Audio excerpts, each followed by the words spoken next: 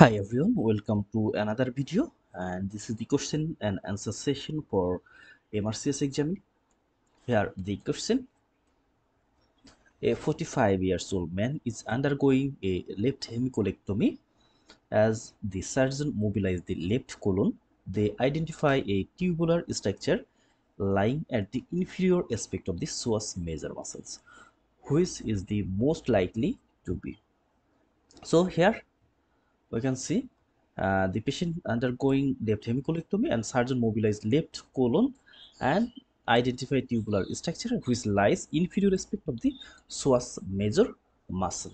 So what is the structure? So first of all, we have to find out the left colon and psoas major muscle, and we have to look at the lower part of the psoas major, and we have to find out a structure which is tubular. Here the options are left ureter, left common iliac vein, left common iliac artery, left external iliac artery, and left external iliac vein. So first of all, let's see here. Usually the left colon, it lies in this area, in that part. Left colon lies because we know, first of all, here the cecum present, then ascending colon, and ascending colon then convert into the transverse colon, and from the transverse colon descending colon continues. So from this reason we have to find out a structure which is usually present at the lower part of the psoas major. Here we can see that the psoas major muscle, this muscle,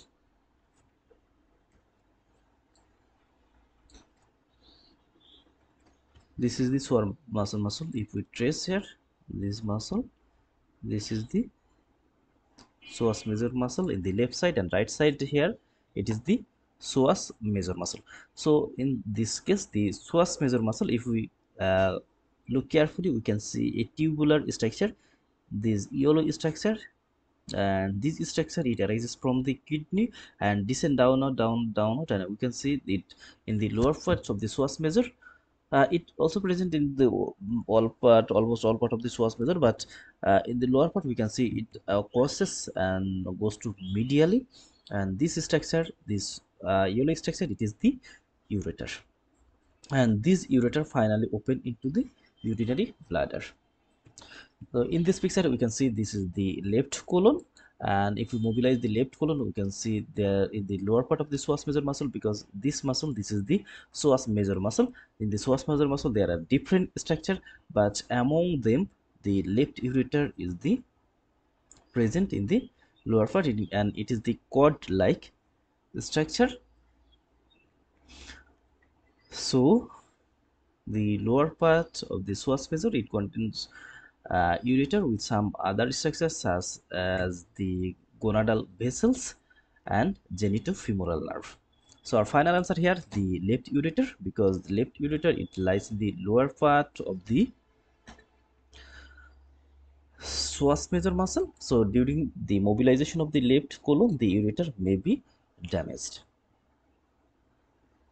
Thank you.